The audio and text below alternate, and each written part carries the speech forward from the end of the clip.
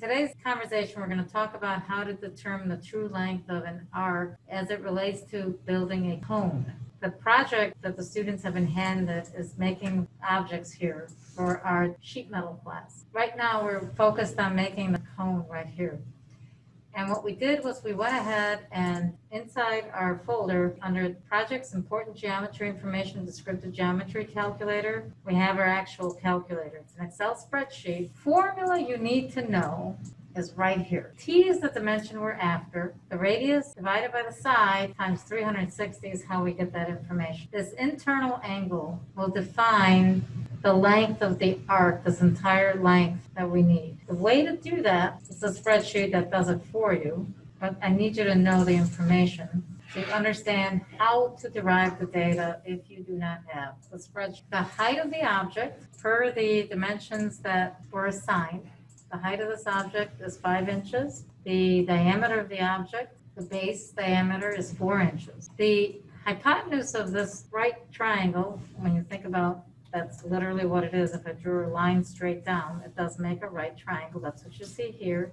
The height, the radius. This side, I'm just going to copy it over, is actually the S information that you're after, which is also the radius. You think of it that way when you're thinking about your circle. So over here, I'm going to go ahead and draw a circle that shows you the large object. Now for dimension T, I can run the numbers or I can plug in the information right here.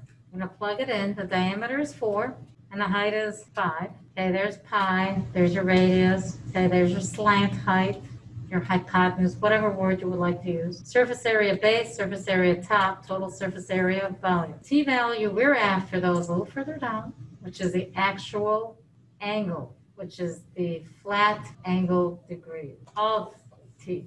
So I need you to see, yes, this is in Excel. Yes, I can use Excel for more than money. E37, see that E37 divided by F37 divided by F37 multiplied by 360. That's why the answer is 133.7 degrees.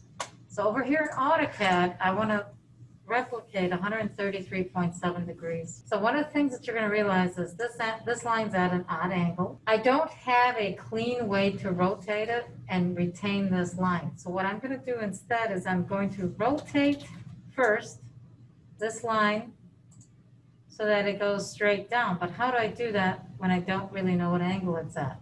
When you go to rotate, pick the object, hit enter, pick its endpoint, which is where you're going to rotate it from. Click once, right mouse button, and pick reference. Pick endpoint to endpoint of how you rotate this object.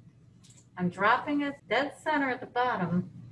That way, when I do the next step, which is rotating it 133.7 degrees, I know exactly that it's going to be 133.7 degrees from vertical. That's what you need to know. So now I'm going to rotate, pick the same object, hit enter, click that spot, and now I'm not going to care that I don't know where 133 falls. I'm just going to type it in, 133.7, and that's where it falls. Because I know that it started from vertical, I know that's where to stop my vertical line. I just draw it back in, no worries, everything's good to go. I trim off my excess, and I'm done. That is my flat pattern for making a cone without accounting for material thickness. That ends this video.